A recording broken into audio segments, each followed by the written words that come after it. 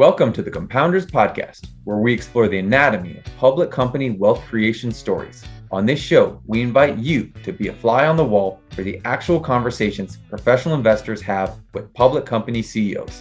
I'm your host, Ben Claremont, a partner and portfolio manager at Cove Street Capital. In these conversations, I interview senior executives by posing the exact questions I ask as part of Cove Street's diligence process. Whether you are a professional investor, founder, or someone who is simply interested in business, we think this podcast has something for you. This season of Compounders, the Anatomy of a Multibagger, is sponsored by Tegas. Tegas is an innovative and disruptive company that is changing the way professional investors work. For more information, please visit their site at tegas.co. All opinions expressed by your hosts and the podcast guests are solely their own opinion and do not reflect the opinion of Cove Street Capital or any affiliates. This podcast is for informational purposes only. It is not investment advice and should not be relied upon for any investment decisions. We are not recommending the purchase or sale of any securities. The hosts and guests may be beneficial owners of the securities discussed. You should not assume that the securities discussed are or will be profitable. My guest on the show today is Chris Mayer, the portfolio manager of the Woodlock House Family Capital Fund and the co-founder of the firm. He is also the author of 100 Baggers, Stocks that Return 100 to 1 and How to Find Them. You will notice that we are doing something a little different with this episode. Chris is our first guest who is not an executive at a public company. But since this podcast is called Compounders, the Anatomy of a Multibagger, we thought it would be great to have the guy who literally wrote the book on finding 100 baggers. In this wide-ranging interview, Chris and I discussed the common attributes of 100 baggers Chris found in his study of compounders, the behavioral biases that make it hard for investors to realize a 100 bagger, why individual investors might be more likely than our institutional investors to get the full benefit of decades of compounding, where serial acquirers fit within the 100 bagger paradigm, and why high incremental returns on capital are so important to long-term success. And without any further ado, here is my conversation with Chris Mayer. So Chris, I know there's not a simple formula as it relates to stocks that eventually go up 100x, but for those people who have not read your book, can you talk about any common attributes of 100 baggers in the study that you ran through 2014? Sure. I would say the one key factor they had in common would be they earned high returns on capital, had the ability to reinvest and earn those high returns again and again and again for a very long period of time. So then it just becomes a math problem, right? I mean, if you can compound it 20% for 25 years, you got a 100 bagger. There were other things too that I pointed out, but everything, there's always exceptions, right? So I'll say almost all of them had extraordinary growth. You know, you looked at the end and they were a lot bigger businesses than they were at the beginning. Although even then, there are some exceptions where companies had bought back tremendous amounts of stock. So maybe the actual businesses didn't grow as much as you would have expected. But in general, a lot of growth. Another one that I liked in general is that a lot of them had some entrepreneur behind it, especially in the beginning. And so, like I tell people in the book, if I were to mention Apple, you think of, Steve Jobs. If I say Walmart, you say Sam Walton. There's a lot of ones, 100 baggers that were like that, where there was a single driving force that really got it going. So those are some big ones. The other thing is to get 100 bagger, most of these, there's a survival factor involved. So, the pretty good balance sheets. You weren't dealing with companies that were hyper leveraged. These are companies had to survive multiple cycles. So those are some things. And then, size. Obviously, a lot of them started small, I think, but they were bigger than you would expect. Now, one thing I did in my study is I screened out a lot of the stocks I screened out a lot of microcaps and things like, junior mining stocks. And because I wanted to get at a population that might have some predictable characteristics. And so the median size, if I remember correctly, was something like 300 something million in revenues. So you're talking, pretty decent sized businesses. It's interesting, and it shouldn't be surprising that there's no one formula for success, or, right. Or a lot of ways to go up the mountain. So I'm interested. Have you updated the study or done anything differently? Because if you think about the last 7 years in public markets, in U.S. public markets, has been pretty spectacular. Any anything that you would add to, if you were redoing the study through 2021 that might be different or, kind of incremental for people who are interested? No, I think probably there would probably be more 100 baggers than they're in a study now. There were a bunch of them that were close that probably would make the threshold. So the population would be a little different. The list in the back would be a little different. I don't think so. I think, when I look back on the book, if I could do something different or add something, I mentioned this in the book that I'd hope somebody else would come along and do, 100 bagger studies for different markets. But I might have liked it myself. I'd gone back and maybe see if I could, do a list for Canada or the UK, or at least try to pull out a couple international markets and add chapters on just to see. But that's about the only thing, I think. In your original response to, kind of the common attributes, one of the things that you highlighted, and I think this was really interesting to me, was, it wasn't that you just had a high historical return on equity or sort of return on capital, but also the incremental ones. Maybe talk you said it's a math problem, but maybe just talk a little bit about that. Like, why is that so important? And then as an investor, how do you think about going about, looking at returns prospectively as opposed to retrospectively? Yeah, I think that's where the incremental return comes in, because sometimes it's really nice to find a business that, let's say, it's earning 15% return on capital, but incremental return is 20 or 25, because then that directionally it's actually going to get better. It's going to improve. So you get quite a boost if you can peek around the corner a little bit. If you can find something that is pretty good today, but moving to great over the next 3, 4, 5 years. And there have been some businesses like that, where you look at it and their return on capital actually, increases. Their margins go up. They get better with age. And those are wonderful if you can find those. But, that takes a little digging. So maybe you start initially with businesses that have decent returns, and then you try to dig and look at the incremental returns and see if you can find something where in the numbers where the future may look a little better. And it's funny, one of the things that you didn't specifically highlight as one of the characteristics was an initial valuation that was cheap, right? Like, we're value investors, and I right. think, we look at cheap multiples as thinking as like, that's your starting point, then multiple expansion on top of that looks great. So, but why do you think that wasn't an obvious characteristic, that you were starting with that X multiple of revenues or EBITDA or EPS, and then I think way higher? I think a good part of that is that the power of compounding is hard for our minds to wrap around. It's hard to wrap your head around a business that's going to go and compound its capital for 20% a year for 10 years. I did this just recently with one of our holdings, Copart. And I remember when I first discovered Copart, it was 2011. I did this in one of my 2021 letters. And I remember passing on it because at the time I thought it was expensive. It was at 20 something times earnings. And I was like, hemmed and hawed. And of course, the stock from that point was a 10 bagger over the next decade. So, how do you figure? So if you back the way you did, you could back into it. It could have paid, like, I forget the exact number. It was like 67 times earnings I could have paid in 2011 and still made 15% compounded over that 10 years, because it had a 4-bagger over that 10-year period. So it just goes to show you, multiple analysis, the problem with it is a lot of times it truncates your view. You're looking at a cheap multiple and you're looking at the next year, 2 or 3.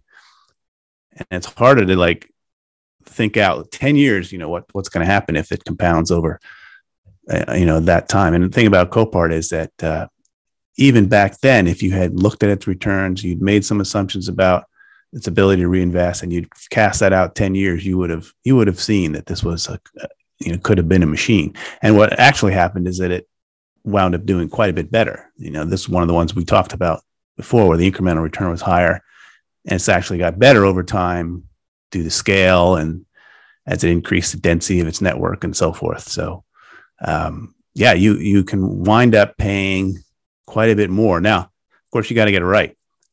That's why, one of the things that came out of the book for me is I used to be one of those guys who was always, valuation first. That's what got me interested. But now I think I spend a lot more time making sure that I have the business right. That, is this a business that has defensible competitive position? and they can really compound capital for a decade at a high rate. If I can't get there, then I'm not interested. I don't care what the valuation is.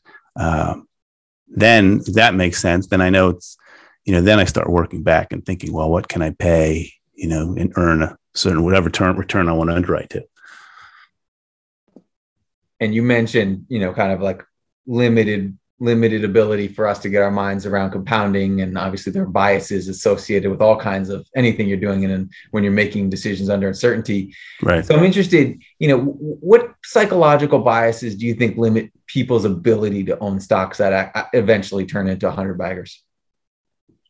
Well, I think the first one that comes to mind would be a lack of patience. It's incredibly hard. I mean, it's easy to say, but we're in markets every day. We see stocks moving. We see things that are hot, and it's hard to hold on to something that's not going anywhere for years. And so in the study, there are long stretches of time where 100 baggers would go nowhere. Right in the midst of their run, you would have 2, 3, 5 year stretches of time where they went nowhere. From point to point. They could up and down, but and so those periods are extremely trying. Everyone talks about the drawdowns. The drawdowns, definitely, I think that's true as well. It's hard to hold during, a lot of these things dropped a third, 50% or more. And that's pretty brutal. I mean, I would say like Berkshire Hathaway was the best performing stock in the study, right?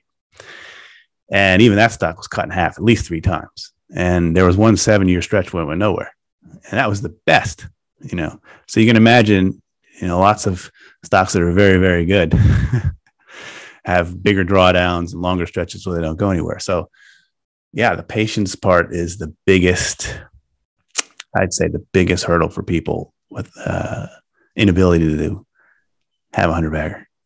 Compounders is brought to you in partnership with Tegas. We created Compounders to uncover the lessons and frameworks of the best capital compounders in the world. And if you are a professional investor, VC, or operator, and you appreciate the deep research into the businesses explored on this podcast, check out tegas.co/compounders. With Tegas, you can learn about any company directly from former execs, current customers, and industry experts, all of which are in position to offer unique insights into company's growth, its customer value, and its competition. What makes Tegas different is that you don't have to lead your own expert calls. The platform offers instant access to the world's largest collection of investor-led call transcripts on companies such as Compounders Guests, Viasat, Element Solutions, and Avid Technology. All you have to do is log in and you'll get instant access to nearly 25,000 expert call transcripts. And the best part, the Tegas collection grows larger with each investor and company that joins. Still want to do your own expert calls? Tegas is the right solution. Experts that are just as good or better than what you'd find on other networks, but starting at just $300 per call, not the $1,000 or more others charge. If you're ready to go deeper on the next compounding business, head to tegas.co/compounders for a free trial. I can personally say that having access to the Tegas platform and Rolodex of experts has fundamentally changed the quality of due diligence Cove Street does on both new and existing ideas. I'll also throw out there the anchoring, right? So you anchor to your original cost basis. Oh yeah, it's gone up. Well, that ties to patience, right? Because that makes you impatient. You see these blinking prices, every day. I always have a great story about that, where a friend of mine had a painting. It was fine art painting that he bought, and he paid some outrageous amount of money for it at the time, but he just hung it up and he just kind of left it there. It was like the showpiece in his house, right? And then, because he doesn't have prices blinking in front of him every day, he just held it for like 20 years or something like that. And then he found out it was worth, $2 million or more or whatever it was. But the idea is, to your point, is if he got a quote, somebody knocked on his door offering some amount of money for it every day, no way he holds that thing for 20 years. No way. He holds it, he probably sells it after it makes 3 times his money or something. Or maybe it goes up 10 times and then gets cut in half, and then he decides he wants to get rid of it. It's very, very hard psychologically to do this if you are too focused on those prices. And the funny thing, and I thought about this as I was reading your book, is that, to some extent, you're talking about a coffee can portfolio, right? Like that painting, the analogy in stocks is that you just pick 10 stocks and you put them in a coffee can and you don't look at them. Yeah. So in a weird way, I mean, would you argue that it's almost harder for a professional investor who's doing this every day to realize a 100-bagger relative to someone who's, a doctor or a lawyer or, an accountant or something like that, and just, makes one coffee can decision and then looks in, 5 or 10 years later? You think that's a fair assessment? I think so. I think that's definitely the case. Much more difficult for a professional because professionals being graded and judged with every monthly and quarterly numbers that come out. And so it becomes very, very difficult to hold on to something that doesn't go anywhere for a while, or worse, goes down. Where, individuals, I mean, I started the book with a lot of anecdotes from people who had 100-baggers, and you'll note there always, a lot of them are versions of, oh, my grandfather held a stock and, wow, we got it and it was worth, this amount. And I got a lot of stories like that. Only I totally took some, to the book just to make that point, just to highlight that point. But I suspect that, if you just sort of cast out, what the population of people who actually realize 100-baggers is, I bet that most of them are just individuals that just bought stock and almost forgot about it, or just held it for a very long time, either because maybe they worked there or whatever. But there aren't very many. I think it's very difficult for most pros. It's funny. That's it. If there ever was an indictment of our business, that would be it. Yeah. But I mean, my guess is that you might have some insights into some of the common traits that do allow a professional investor to hold on to something, sure, even though these stocks often have large drawdowns in the interim, long enough to achieve those returns. What do you think? Obviously patience. What other kind of traits do you think are necessary? Yeah, probably, but not sufficient. Yeah, I've talked to a bunch of them. I've talked to several pros who've had 100-baggers and more than one. So I would say, I was thinking about this recently. I think, one I talked to just this week, and he was telling me, I think they have the ability to just tune out the stuff that otherwise most people pay so much attention to, like what the economy is doing and what the Fed is doing, and kind of the more immediate worries that are in the headlines. And the professionals who are able to nab those gains are people I think are just able to tune that out, and it doesn't faze them. They just hold on, and they have this tenacity of sticking with a business as long as it's doing whatever. A lot of times there's certain KPIs they're focusing on, and as long as those things are humming along, they leave it alone and they buy more.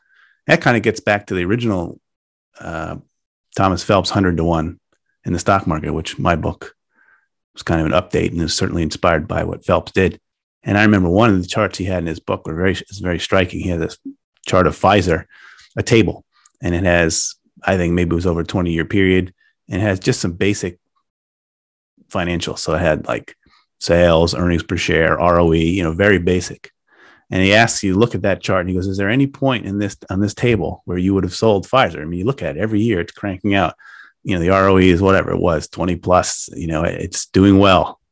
But the stock, of course, was up and down and, crazy volatility. But over that period of time, it was a 100-bagger. And so his point is, if you just stay laser focused on those fundamentals, you would never have touched it, and you would have had your 100-bagger. So I think that meshes with when I've talked to some of these investors, professionals who have had them, and I'm talking about professionals who've had them by buying and owning something for a long time. I'm not talking about people who've traded something or done something with options or bought something, stub security. It was whatever. I'm not talking about that. I'm just talking about buying and holding an equity for a period of a couple of decades. And they also had this ability to just focus on some key fundamentals and tune out everything else.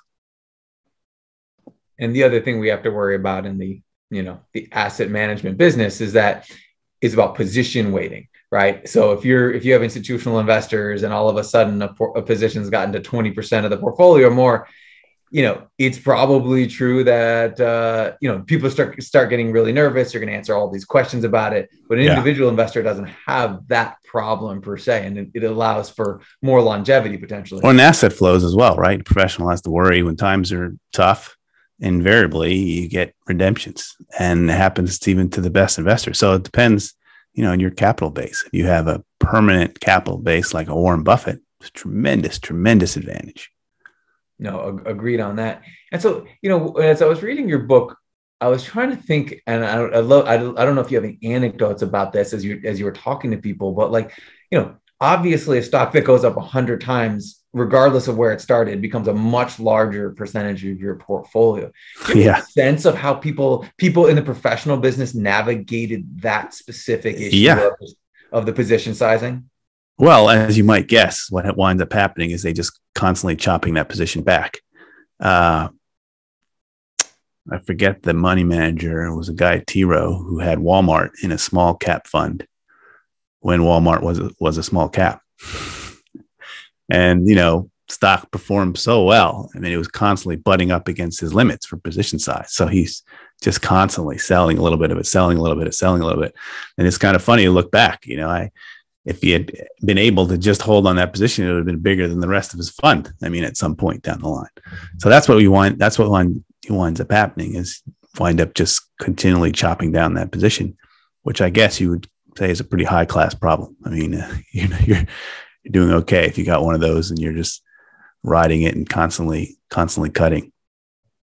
You point out another institutional constraint associated with being a professional money manager, especially if you run, quote unquote, small cap, right?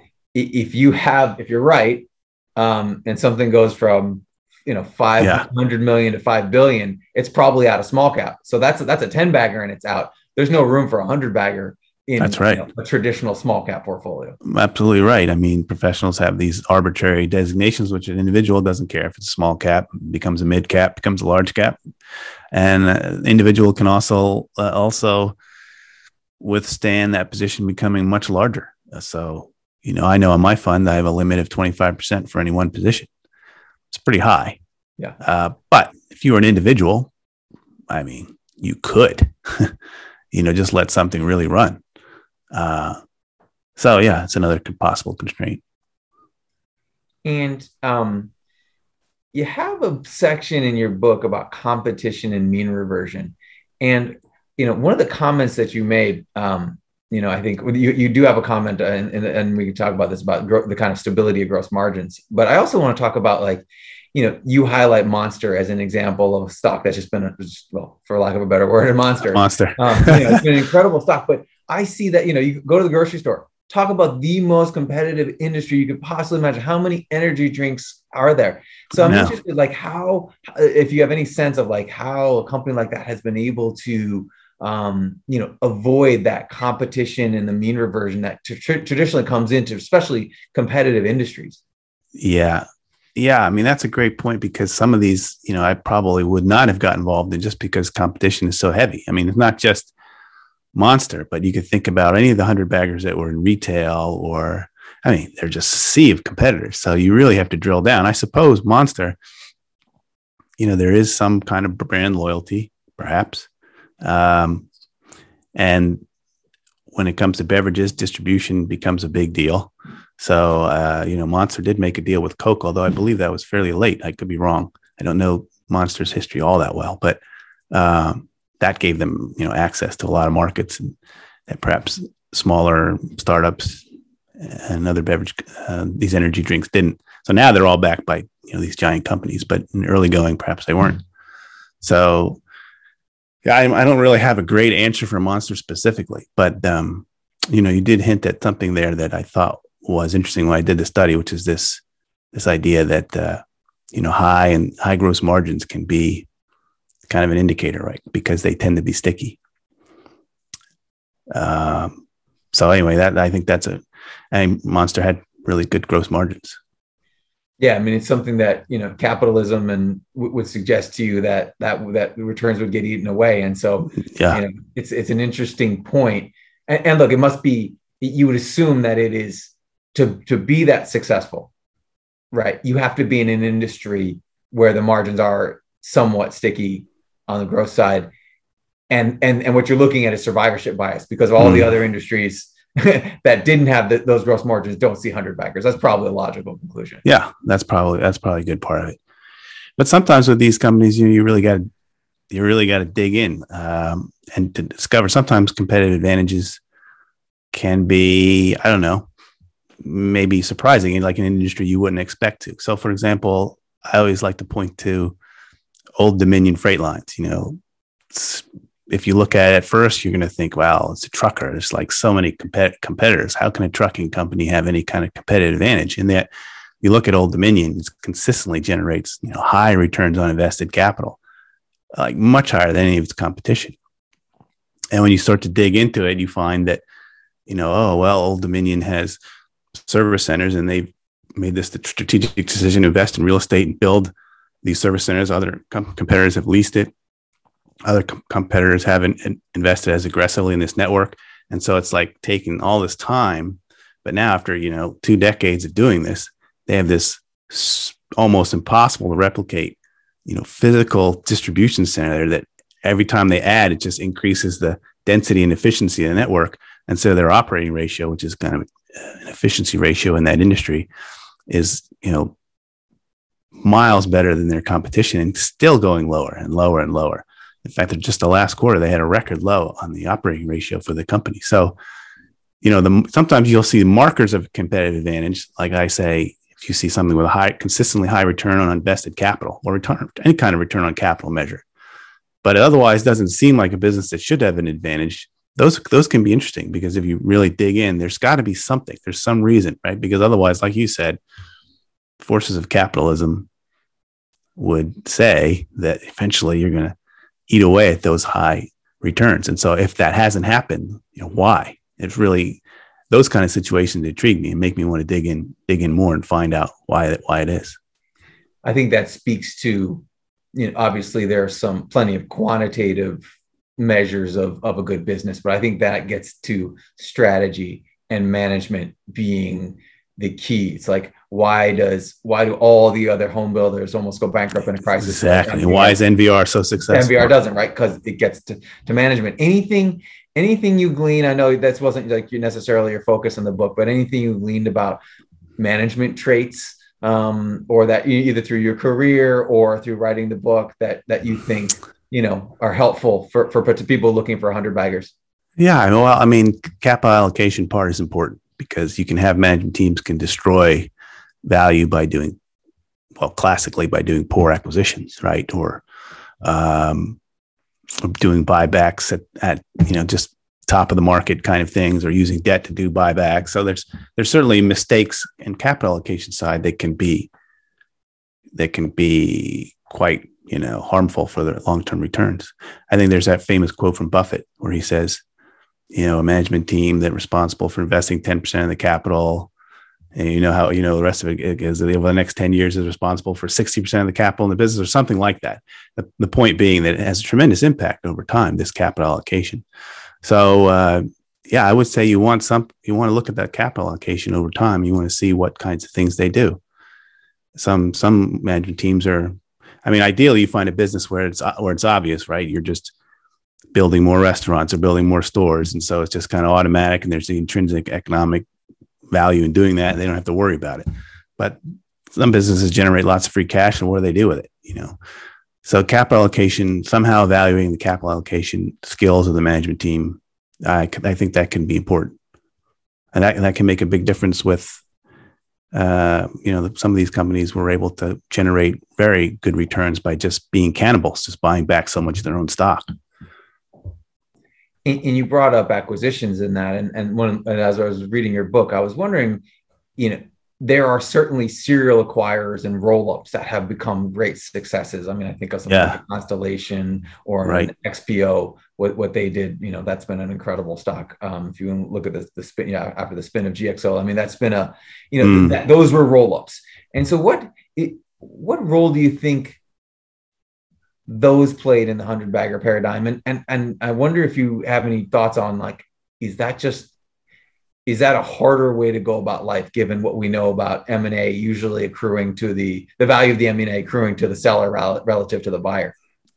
Yeah, I mean, that might be the thing you asked me earlier. What might I do if I, did the book again? Maybe that would be it. I'd have a chapter separately on serial acquirers, or maybe get into that M&A discussion more, because that's one thing that I've come to learn more about and appreciate more since I did the book, is that there are some companies that have this skill at doing it. You could say like a Danaher, you could include Roper, U.S. companies, but then there's several overseas that are famous for it too. In the UK, I think companies like Halma, or in Sweden, the Swedish serial acquirers like Lifco and AdTech have done phenomenally well over long periods of time. So I think the acquisition question requires a little nuance. So if it's small acquisitions that are kind of routine, that can be a competency. And I think to me, that's perfectly fine. I don't discount that or say that's a harder way to go than organic. I mean, there's certain advantages too. If you are doing lots of small little acquisitions all the time, you have more time, you have some control of the timing of how you invest. So I like those. If you're doing, large acquisitions, if you're using leverage, those are kinds of warning signs. And you can look at a management team past history acquisitions. Have they worked? Have they improved the business? Or they lead to write-downs, years later. So some companies are very good. Heiko is another company, the exceptional acquirer, and they have certain ways they do it. So Heiko will, they don't often buy 100% of the company. They'll buy 80%, and then the management team stays for another 20%. And so they are managed to keep people, skin in the game. Other companies use earnouts, where they'll have, to try to keep the incentive base in there. So, I think the acquisition question requires a little more nuance and thought, but I'm perfectly fine with the serial acquirers like Constellation, Danaher, Heiko, the ones we're mentioning, where they have a consistent track record of success in deploying capital through small acquisitions and doing it again and again and again. What I would love to see, and I bet, this is just a hypothesis, but my guess is the number of companies that were 100 baggers that did a transformational deal, right? Like that big deal. I bet it's much more like a Roper or a Danaher, or just like that Constellation, just consistent small deals, as opposed to that one. This one's going to be the whiz bang change to this company. Right. My guess is that, especially if you're issuing equity, that could have that. I bet that list is very short of companies that were successful doing it that way. I would agree. So let's see, where do I want to go?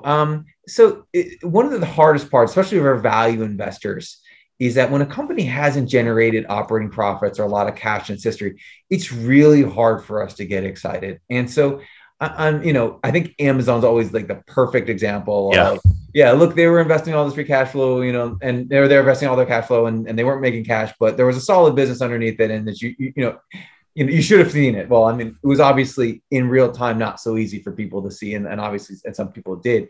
But maybe could you talk about other methods of assessing profitability and valuation that that you would consider in such cases?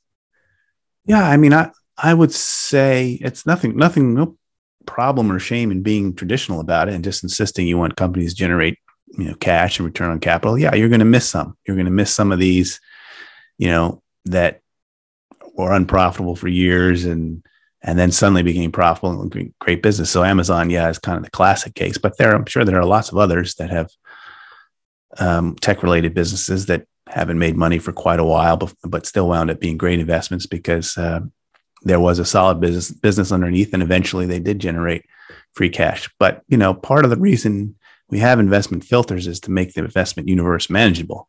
And so, you're going to miss things. So for me, I don't really I'm not very creative about, trying to look at unit economics and, just convince myself I can buy a business that's losing money because unit economics are good. I want to buy the business as a whole today and it's working, and I want it to have some prospect even that it gets better. But, that's for me. Other people could be more adventurous in what models they use to try to detect some of these things early. And do you think as an investor, looking around the corner, exactly what you're saying is like not what this is, but what it could be. I mean, is it almost like there's just, I think I would agree with you that value investors are traditionally not great at that. I personally am not, great. I'd rather like invest on something that's fairly valued to undervalued today, and everything else is gravy and upside from there. Do you think to be able to hold a 100-bagger or to achieve a 100-bagger, you have to be almost like you're more of like a, I don't know, for lack of a better word, like a kind of a visionary in terms of like the way you look at the company? I don't think so. I mean, I think, well, first I'll respond to your point about, if you're going into something, you only want to buy it when it's fairly valued or less. The challenge with that then is when you look at the path of these it doesn't even have to be 100-baggers, just multi-baggers. There's always stretches of time where they're overvalued. And so if you're going in on that premise, it makes it really hard to hold when that's no longer true, right? So if you're valuation centric at the get-go, I don't think there's much chance for you to hold on to something that'll become a multi-bagger unless just by accident it happens to continue to grow and you continue to think it's undervalued the whole time, which is not usually how it goes. Usually they overshoot, and they go through long stretches where the stock's just expensive. How many times have we looked at stocks as, yeah, that's a great business, but it's too expensive, right? And that can happen for years. It could be like that. So, that makes it tough if you're coming in with valuation centric part. Then there was a second part of your question, which I lost my train of thought on. No, I mean, I think that's a good answer. Okay. It makes a lot of sense.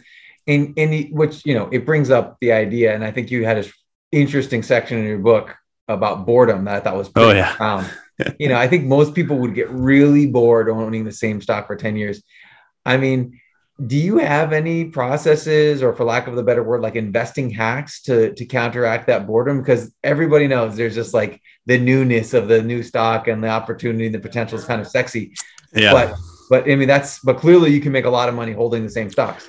Well, I think, part of it is I tell people write stuff down, and I think that helps me too. Like, so you write a little investment memo to yourself while you're owning something, you take a 10-year look and you have certain milestones and certain, key performance indicators you're going to watch.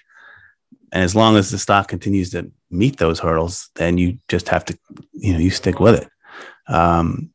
So, the other point I was thinking of, your first question, you said, do you have to be a visionary? And I don't necessarily think this entails being a visionary per se, because as all it entails is, in some of these businesses, maybe a little imagination. So if let's just say hypothetically, you were investing in McDonald's, had 300, franchise stores in the US, it doesn't take that much to imagine that it might be able to expand and grow. Or if you had a Home Depot, or so I think about that kind of thing. We do a pretty good job. You can assess kind of what total market looks like and what might be the potential. So as much as possible, you have to focus on that and write it down so you can't convince yourself later of something else. I do think keep an investing journal. I think that helps a lot. Kind of follow your own thinking and what you were thinking initially, and because you can persuade yourself to, believe almost anything. And I do have a question about that and the value of writing the book, but I do want to stay on one of the things you mentioned. I mean, we've talked about a lot of retail successes. You've mentioned Home Depot, we've mentioned McDonald's and Walmart and auto. Yeah. A lot of retail success within that 100-baggers list. And I'm just wondering, when I was reading your book, I was saying to myself, I bet a lot of that has played out. Like, what are the chances that if you were starting today, that, given the retail penetration and what it's gotten to in the US, and obviously, e-com, maybe it changes to more about, you were a retailer, now you're more e-com, but I wonder if you would agree or think that that's going to be much harder. I agree. And I would agree, maybe for a different reason, is that the investors are so heightened to look for it. So when something does come along that's remarkable, like let's say a Wingstop, great business, but the valuation is, I haven't looked at it recently. Maybe now it's come down, but it was super high. So that's what happens is then when you do have something that has remarkable, economics, and it's that small growing store base, people get very, very excited. There was another one, I can't think of it, the burger joint, that was just same thing. I mean, the valuation just went nuts. So that's why I think it's going to be a lot harder, because you're going to be paying, a huge premium to own those kinds of names now. And maybe they do work over a very long time horizon, but it certainly makes it tougher. And I've forgotten if you mentioned this in the book, but was there any, I mean, I think there wasn't any industry specific, right? There wasn't Yeah. like heavily weighted. I mean, there was a fair number of retail names, but it wasn't like, there was this high skew towards consumer companies or industrials or something like that. It was pretty widespread. Is that a fair assessment of the Yeah, list? that was one of the things that surprised me a little bit because I expected the list to be dominated by tech names, but it really wasn't. There was railroads, there was utility stocks. Of course, utility stocks took a long time to get there, 50 years or whatever. But still, it was a varied list. There really wasn't any industry that I could look at and say, yeah, you should fish here. They were all over the place. So that's why people like to ask, well, there's certain industries we should focus on. And I always say, really probably better to just be industry agnostic and just focus on the economics and the return on capital and reinvestment rate and those basic nuts and bolts of what makes the 100-bagger rather than worry too much about industry affiliation.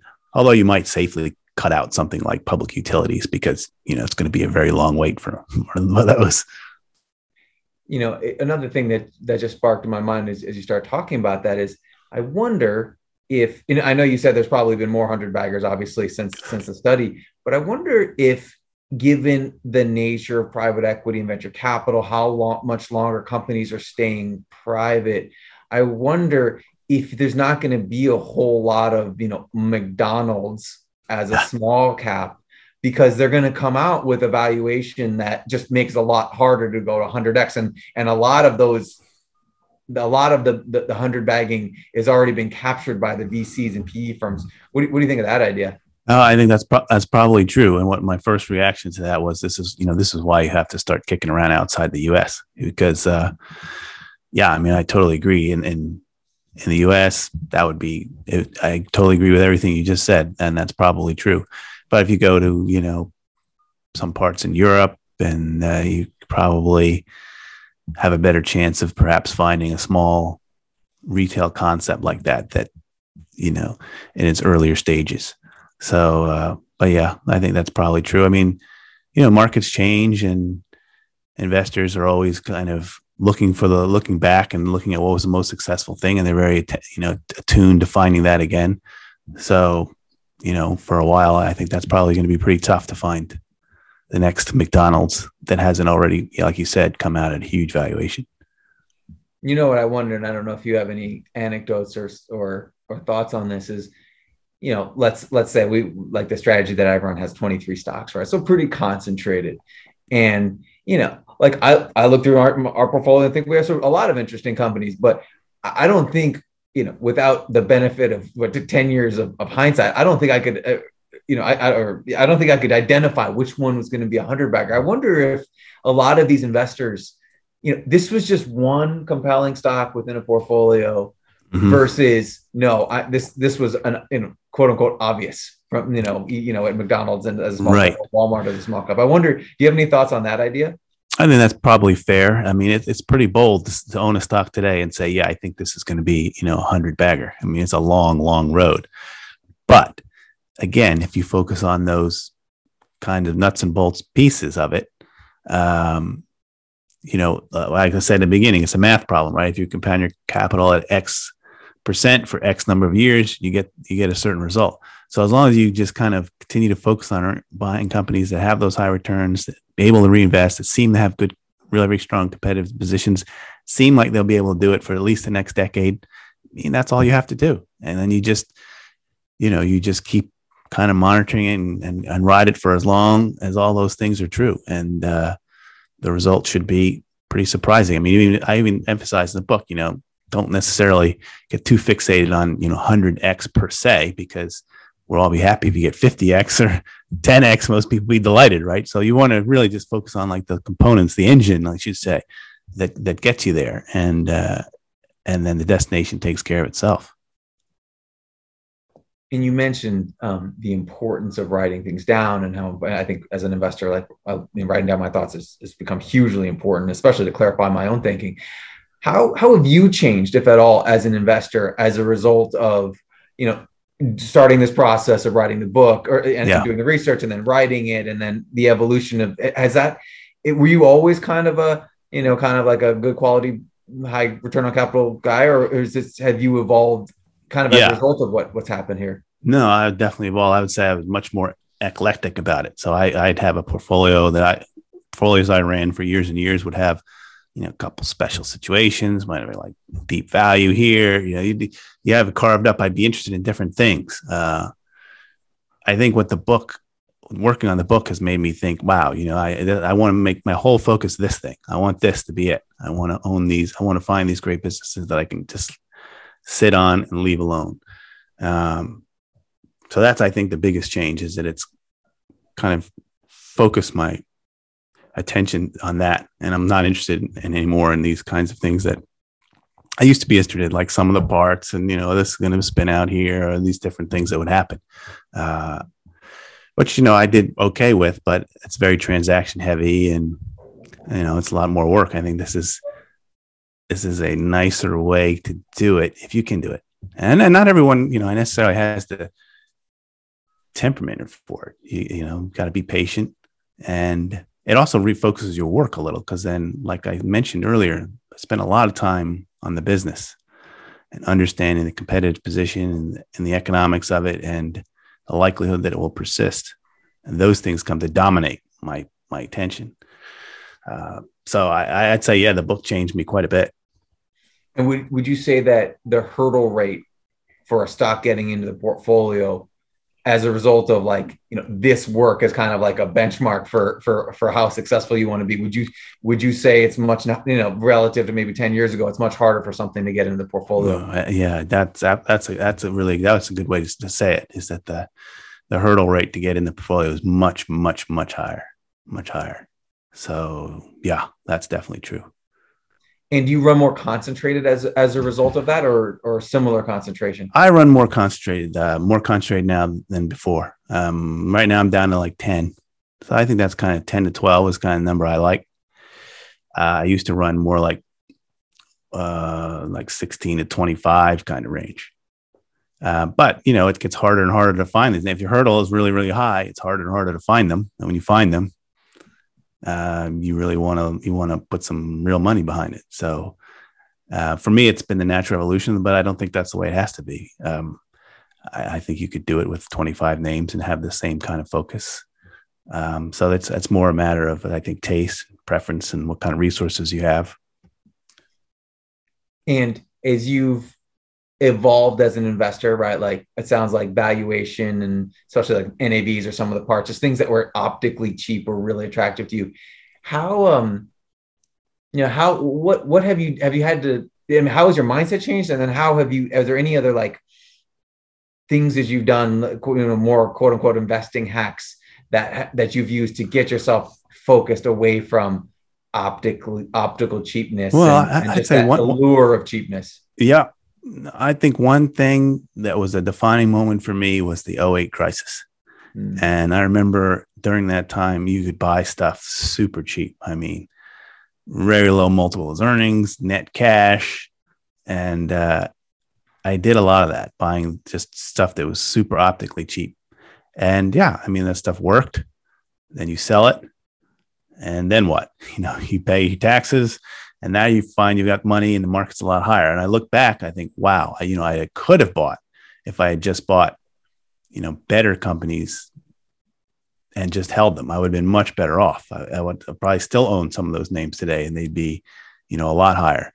So I remember I vowed that next time something like that happened, that I would go to the top of the list. I'd go to my favorite businesses and I would buy those rather than go for what was optically cheap. And so then I did have that opportunity with the pandemic. So that's when I bought Heiko and Copart. It was in March of 2020, two businesses that I long admired. They were always looked expensive. And I was finally able to buy them then. So I've done it. I still own both of them. They're still good sized positions, and I probably own them for years and years. So that was a defining moment for me, just the experience of going through that. I mean, optically cheap, I don't want to say I don't want to say like there's one path, because I know lots of guys who are super successful just buying these kinds of things that are optically cheap, more successful than me. So I don't want to say that this is the way you have to do it, but there are certain advantages that I think I like better, the style where you can buy and hold, because the optically cheap forces you to have a lot of turnover, and you got to keep finding new things. And sometimes it's very, very hard to find anything. Versus much more tax efficient to just hold on to something and, make it ride up as a 6 or 7x, 10x over a decade. That's the ideal. You're certainly preaching to the choir, because your evolution kind of is very similar to mine over the last decade. But one thing that I've been thinking a lot about is triage. Like, okay, so, the patients in the hospital, right? It's March 2020, or, maybe it's for some investors, it's right now, right? If you have a lot of technology stocks, obviously you're feeling some pain. So how have you thought about like triage, and how did, for example, like Heiko and sorry, what was the other one you mentioned? Heiko and Copart. Yeah. Like, how did they, like, what about those, like, made them float to the top of the list? And because I felt sometimes like, there's 5 things I could buy right now. Like, how do I think about triaging that?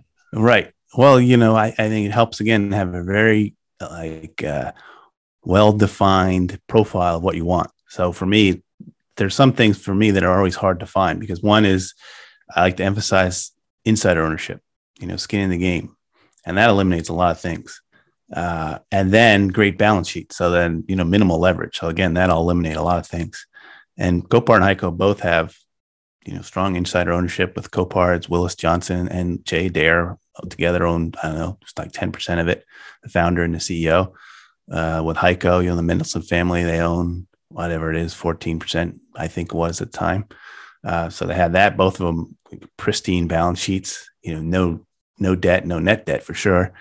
So that makes them float to the top. Plus they've just had this, very solid track record of investing capital and doing the things we just talked about, earn high returns of capital, reinvested at high rates, and seem to be able to do it again and again and again. So, if you the more defined your kind of wish list ideal profile is, I think the easier it is to triage it. And you just take things that check the most boxes. Even now, I have some things on my list that I like a lot, but they're too expensive, and I just wait. What I really like about that answer is that the 2 things you checked off were non-business related. Right? They were structure related, right? Or as opposed to like, this is the industry structure, this is how the business runs, this is the margins. And I like that, because it's like it's a filter that level sets all companies regardless of industry. Right. And I want to ask one more question before we close. So one of the things that I thought of as you're talking about Copart, and as an investor, whenever there's a similar business in the same industry, like a perfect comp, like IAA is a pretty decent comp, right? And maybe it's not quite as good, but there's this allure of being like, well, Copart trades here, and I could buy IAA at half the multiple, get similar exposures. How do you? And my guess is within the 100 baggers, there was plenty of situations in which you could have gone from Home Depot to Lowe's. You could have, there's probably different Pepsi and Coke or whatever the pairs are. You could have made those moves. So it's an interesting thought experiment, because you do all this work on the industry and you see this big valuation discrepancy. But it probably doesn't make sense. In hindsight, it probably doesn't make sense to make the switch. Yeah. And I wrestled with this, still even now, and I come up with something. So with Copart, I remember being tempted to just buy both. But to me, I looked at them, and to me, Copart was, clearly the better company. Returns on capital were better. It was a better balance sheet, no leverage. I had some leverage. So I went with the best, but, there are other times where I have that same issue. Like, let's say, I don't know, public insurance broker space, all those companies have been successful. If you look at Aon and AJ Gallagher and Brown & Brown, and they've all done very well over a period of time. So the temptation is, well, just buy 2 or 3 of them. But again, I kind of, using my filters, kind of sifted down to Brown & Brown being my favorite, because it had 35% of it is inside, held by the Brown family, other insiders and employees. again, is low leverage. And so it met a lot of these other boxes. And so I just went and bet with that. But there is also that temptation you're talking about, which is that, there's one leader, then there's something else that's cheaper. So even I mentioned Old Dominion Freight Lines. That's a company that always trades at a significant premium to the rest of the competition, like Saia, or if you were to buy one of the other truckers. But again, the advantage Old Dominion is so clear. When you really break it down, start to look at returns on capital, they are way higher at Old Dominion. So, and it's taking market share. Old Dominion is taking market share at like a rate of 1% a year. So for me, my personal preference is to own the best one, even if I have to pay up a bit. I'm not going to go for the second one because it's a little bit cheaper. And I've seen a lot of situations where that doesn't work, but I've also seen some, like you mentioned, where they have worked out. You could have done fairly well owning Lowe's, I'm sure, when it was cheaper versus Home Depot. And I'm sure there's lots of other pairs we could come up with where the number two did very well because the industry itself was, a good profit pool, and good returns, and good growth rate. So maybe case by case basis, but in general, my preference is to go with the best.